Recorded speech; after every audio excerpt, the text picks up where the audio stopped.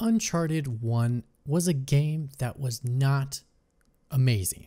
It was not the game of what 2, 3, 4 eventually became to be, which are some amazing games, some of the best games on the Sony's platform that you can get currently for Sony's platform. You know, they did some things really well in Uncharted 1, but they also had some things they really needed to work on. So for example, for Uncharted 1, the things they did well, the game looked beautiful, the story was good, they had a great use of facial animations and had a real big foundational set for what the future games behold. But the things they did need to improve on that game was the gunplay was really wonky and not really tight and as good as it was until the later games. The environments were too similar. The story was a little bit too short for the experience that you're looking for in a big action adventure game. So just because it was a good game doesn't mean that you should count it out immediately, because you could get in an Uncharted series like the first game was good and the next ones became great. And I feel like Days Gone is in that same boat in regards to being a good game that has great foundational things that put it different than any other game that's out there on the market, and easily they can take this and build on it and make it even better. Sony Bend is a studio. This is their first attempt at a AAA game before. They have never done anything in the large scale like this before. And so seeing this as a great opportunity for them to build off what they have done, this is a good game.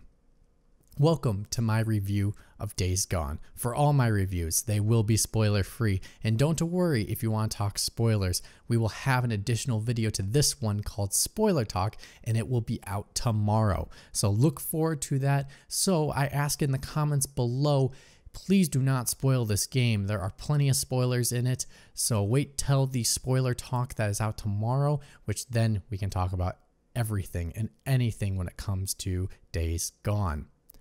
Now, Days Gone takes place in current time, at least 2 years ahead of time, with a biker named Deacon, who has survived an initial flood of a virus that has created creatures that attack different living things and has wiped out a lot of humanity. Not all of humanity, there are still some left that are alive, but it wiped out a good portion of the humanity that is out there. And it's been 2 years since the end of it all. And Deacon is trying to find a way to move on with his life and just learn, how do you move on from everything you had to everything you have now?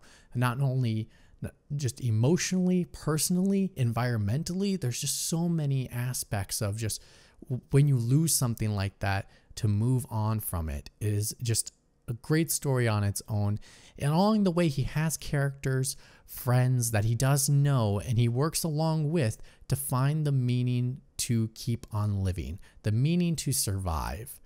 He was also married. The important point, he was also married to his wife that he had lost in the day the world had ended for him.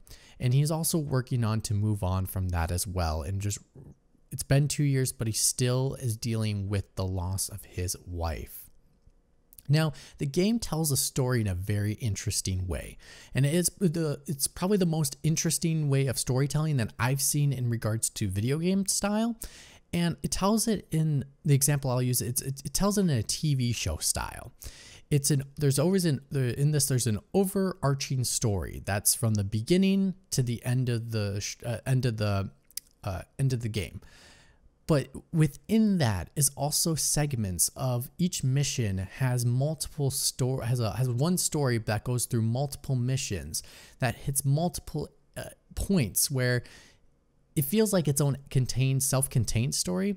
So it's like an episode inside the giant arc of the season. And this game is very, very long with its story. Just playing the main story elements, you're getting 40 hours of this game, and not including the additional side missions you can do, which are smaller episodes in this 40-hour arching story. Now, the overarching story does have smaller segment stories within it that are that are like episodes, just like the side missions are. It's not just the side missions that feel like episodes, it's the whole story feels like there are episodes within it, and then you have that overarching narrative.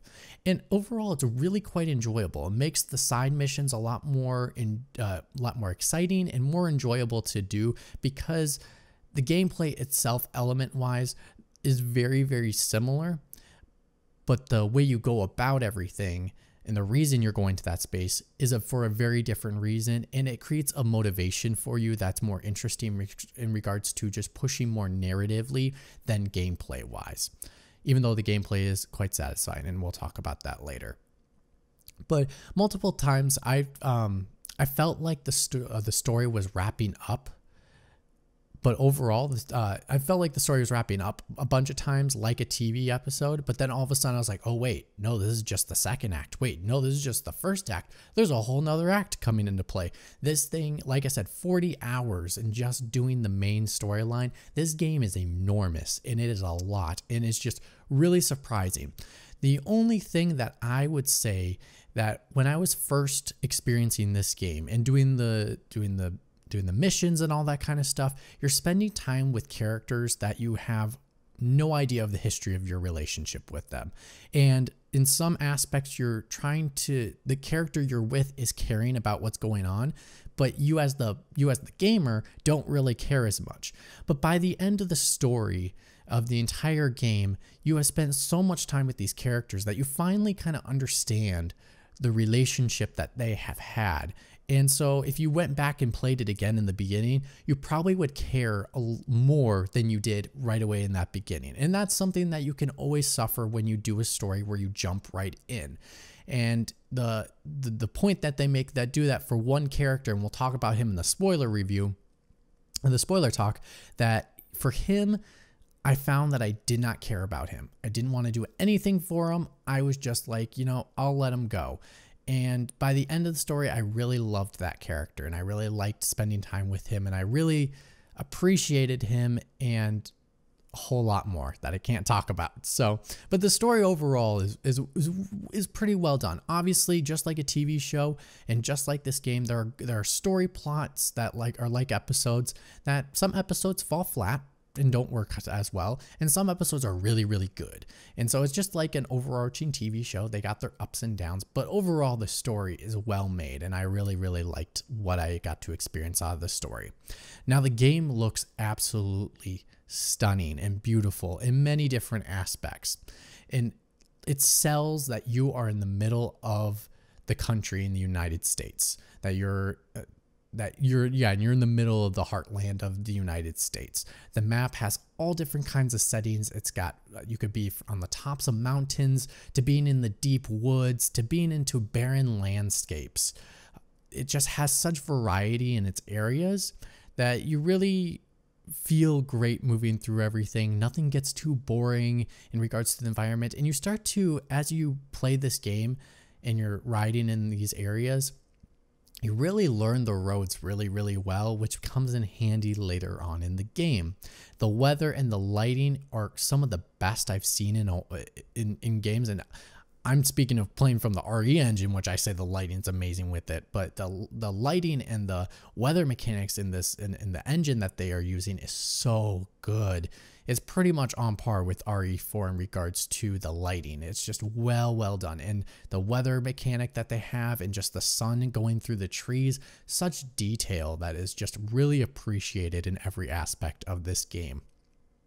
The animations are pretty well done, and they do really help to sell the story that you're trying to witness.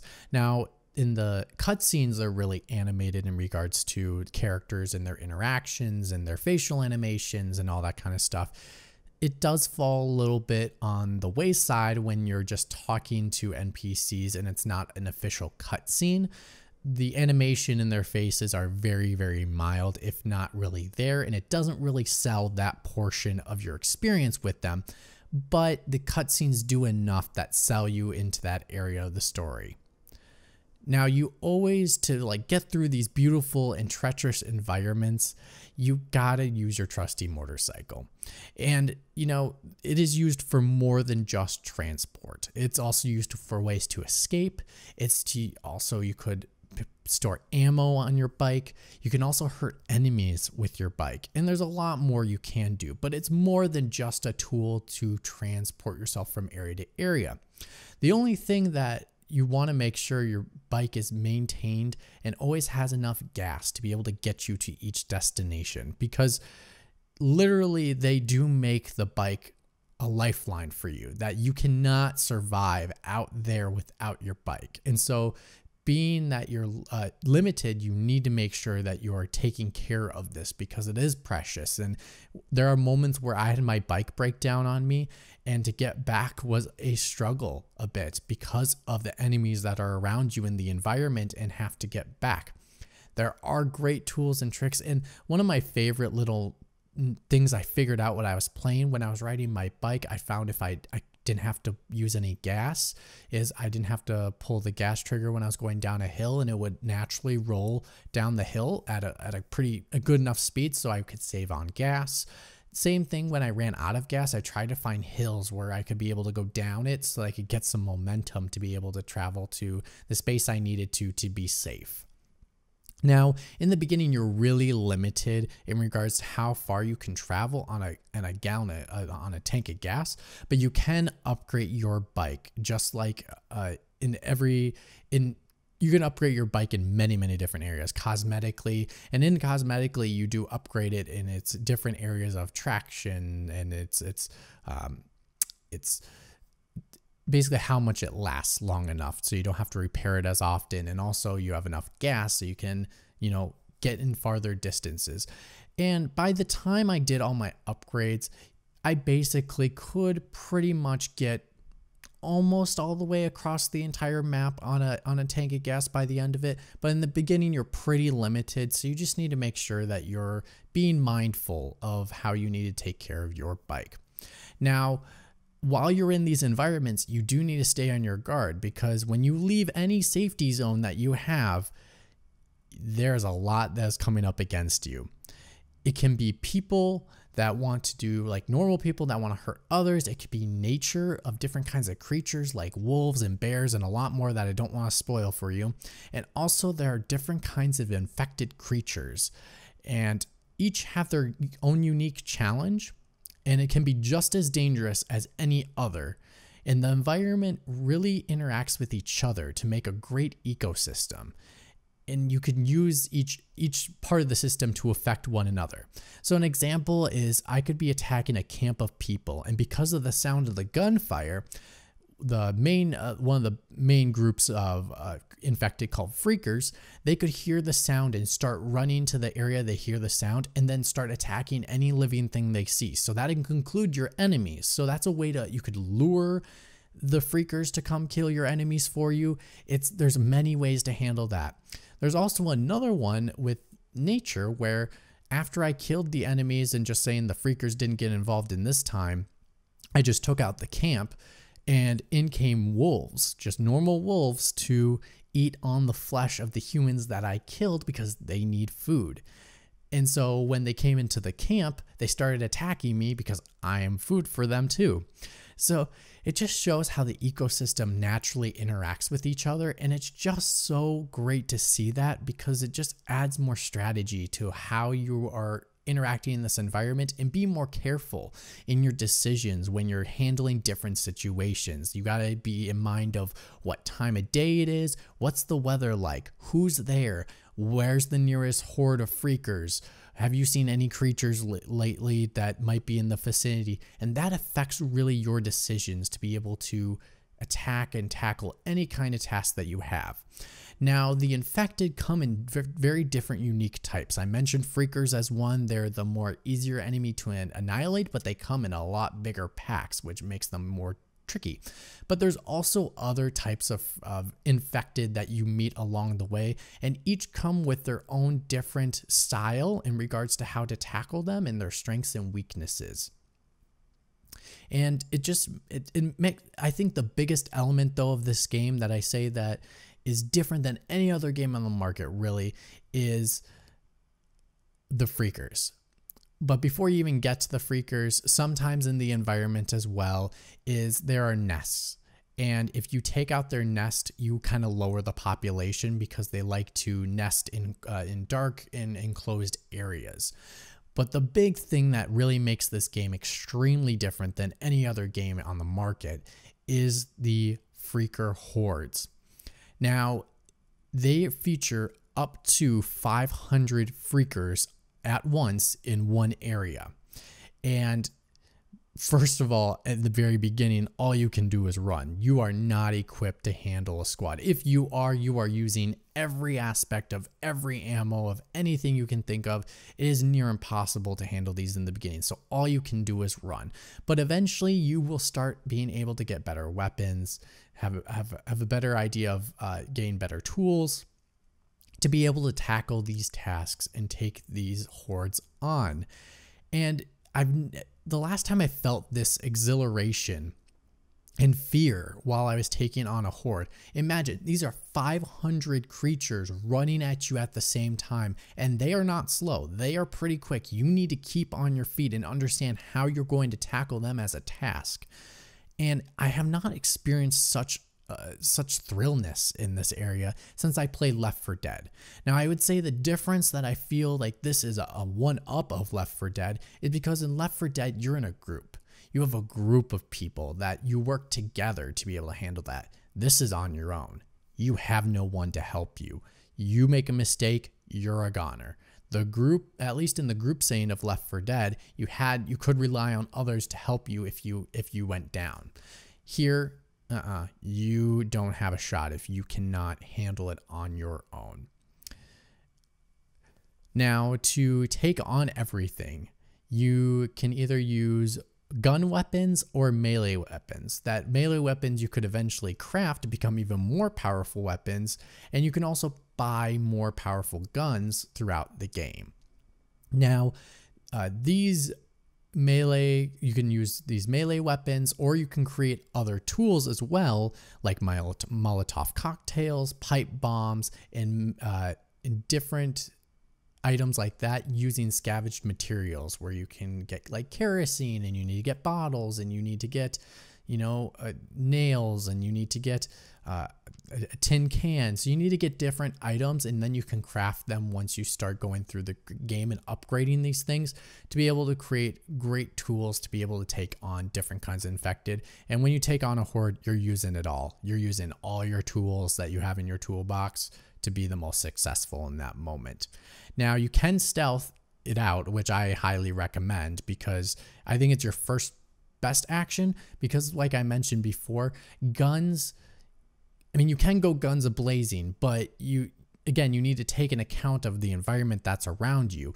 You don't want to bring in a freaker horde on yourself if you're taking on and doing a firefight constantly. You have to be very strategic. And so I always tried to play it out with stealth first to lower the odds. And then when I had only a couple left, then I maybe would use a gun if I got spotted.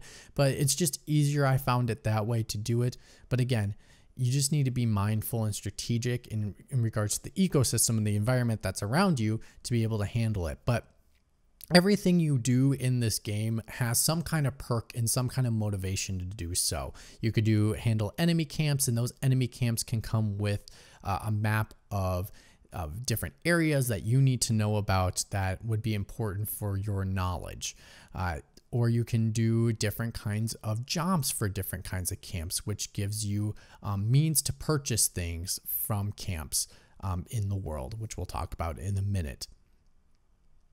Now, to helping you out, they have the different camps, and you earn credits by doing tasks for them. You can also, and you can use those credits, which are only good at that specific camp. That's a really important aspect of it. So you need to kind of have some variety in regards to who you do tasks for, so that you make sure that you have enough credits between all the different camp locations, so that you're not limiting yourself when you need the credits to be able to use it for a certain area. You can use them to for your bike to upgrade it. You can repair your bike if it's being broken down a bit. You can refuel your bike, and you also can purchase different kinds of weapons in that environment too. Now, there's another way you can earn credits. You can do it by collecting ears from the dead. Basically, when you kill a creature, if you stand next to it, you're going to collect its ear, and that's a point of bounty that you can use. And then as you take on more powerful creatures in different types of infected, they're worth more in value when you take them out. So there's some incentive to really try to do those things. Or you can also kill animals, regular animals, and collect the meat and then sell it to the camp as well for credits. And the camps each have their own feel, each operate really differently, and the personalities that run them are really unique and fun.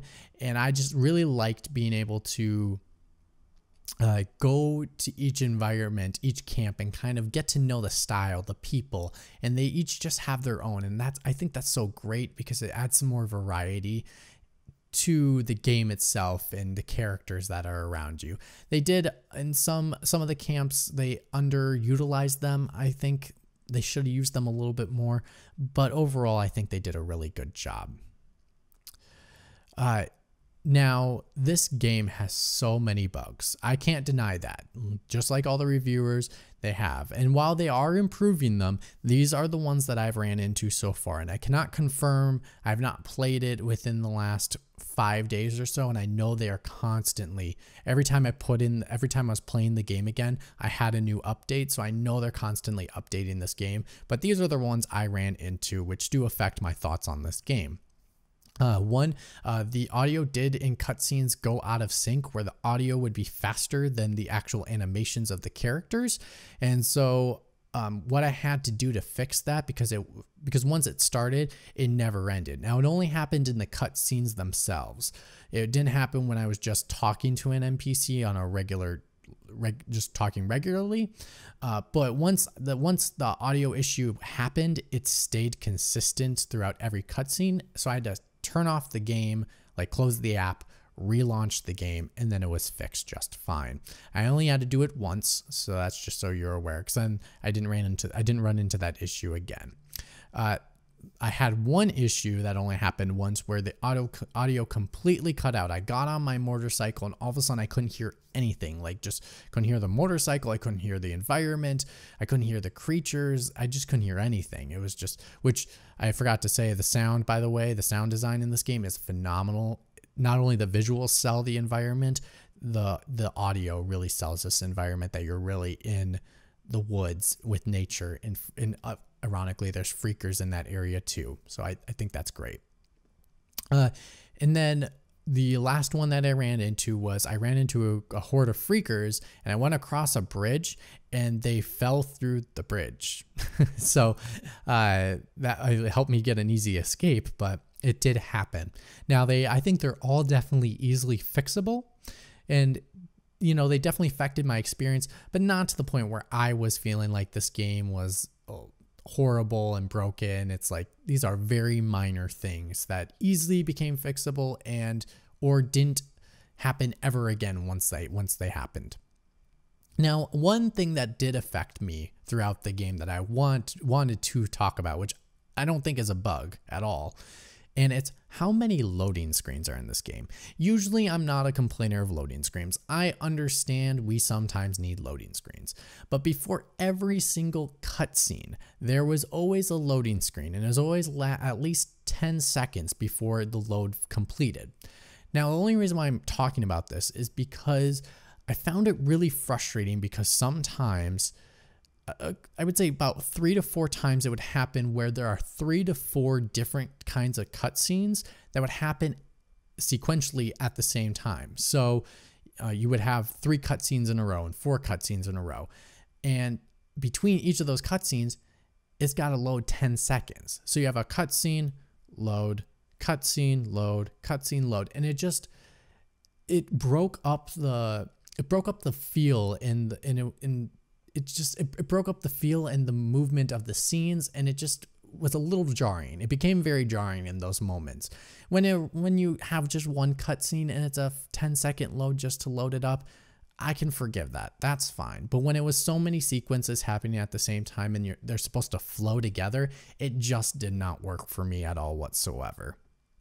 But like I said, this game is a good game. It is a really good game, and I think it has really good things that makes it different than any other game in the market right now, and it really has the potential to be a great franchise. Like it has the potential to be the next Uncharted. In regards to, you know, the first game was good, and then the rest really blew up after the second game, and this has that potential. There are really great moments in the game that I will never forget. Honestly, they will not forget. And Sony Bend should have another shot at this. And this being their first AAA game, like I said earlier, they have, I think it's the right move to give them a second shot. I think it will be really interesting because of what has happened at the end of the game, of the direction they go. And if they choose to make one, I will be back to experience it and be really excited to see what direction they will take this. So that is my review of Days Gone. What did you think about the game? If you like this content, check out the rest of the content I have, Freeze Frame Rate. Let me know your comments below of what you think about the game. And if you like this content, check out the rest I have on the channel. Give it a thumbs up, share it with your friends. And if you want to keep up with everything I release here on the channel each and every week, hit that subscribe button. Thank you so much for watching, and look forward to my spoiler talk coming out tomorrow. We have a lot to talk about in the spoiler section. Thank you so much for watching. My name is Mitch, and I'm signing off saying, see you soon.